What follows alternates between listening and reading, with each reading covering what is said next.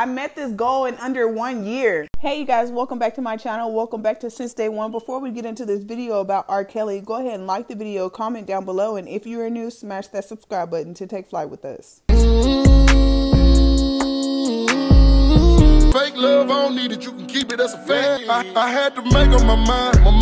I took that weight on my shoulder. I done been down for So it seems like R. Kelly is not getting out anytime soon, you guys. And no matter what excuses he comes up with, the judge is just not trying to hear it. He has named everything from medical needs to not just he needs to be touched, he needs to be loved, he misses his girlfriends, he wants to be home with them. And now R. Kelly has so much going on, you guys. He's getting inside prison legal advice. So, you know, when you in the county jail or something like that and you done got your first ticket and you scared and you asking everybody, hey man, what you think they gonna do? This is what I mean when I say jailhouse attorneys. They're in there, they're in the law library. They feel like that they've ran across something that could have pertained to their case, but since they already lost, well, let me apply this to the next individual. Y'all know R. Kelly is a legend, so all the men in there trying to be his best friend and get on his commissary list because they know his is fat. The last thing R. Kelly could have possibly did wrong was tell another inmate what's going on in his life, because they ain't gonna do nothing but try to make $1 off of it.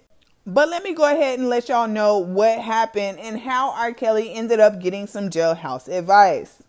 R. Kelly is getting support from a gentleman who is already locked up after the inmate filed legal documents in their singer's case to warn him of people being out to get him. According to the legal documents obtained by the blast, an inmate at the William P. Bill Clements unit in Amarillo, Texas, says he wants a copy of R. Kelly's case sent to him, and he seems to be warning R. Kelly of the people in the system that are out to get him. R. Kelly's jailhouse advisor says that jail staff are being paid to commit federal crimes, violating civil rights of R. Kelly, the inmate says in his handwriting filing, although he does not say which prison or who he is referring to. He continued, have clerks provide R. Kelly with a copy of this to know his rights, everyone against him, his attorneys also. The prison itself has a storied history. In June 2013, the U.S. Bureau of Justice statistics of the prisons holding men in the Clements unit had the 8th highest rate of prisoners who reported that prisoners stated that they had during that past year experienced victimization from another prisoner. It doesn't look like it's going to help much. The judge in R. Kelly's case denied the request from a third party not connected to the case. The judge ordered there is no provision in the federal rules of the criminal procedure or intervention by a third party in a criminal proceeding.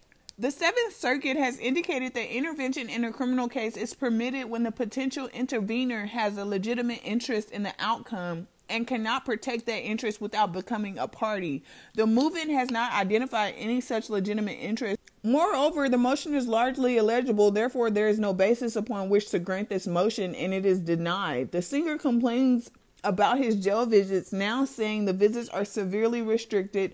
Presently, he is only allowed one unrelated person to visit. In other words, although he lives and has lived with 2 lady friends, only one of them is allowed to be on his visiting list, and after 90 days, he is required to switch.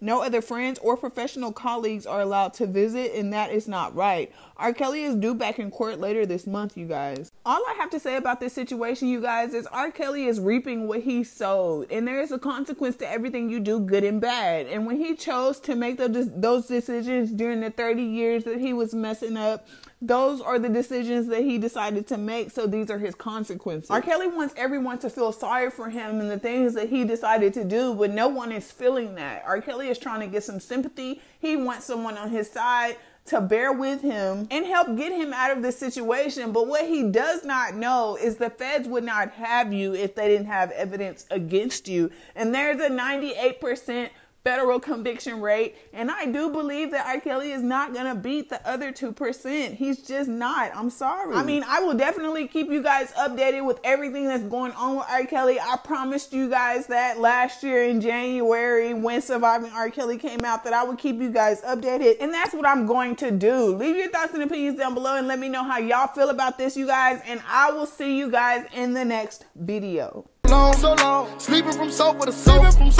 Now I'ma step on these little bitty bitches. Here's some brand new Gucci low, some Gucci walking on. I got tired of eating Big Mama's chicken. Now it's business when I want.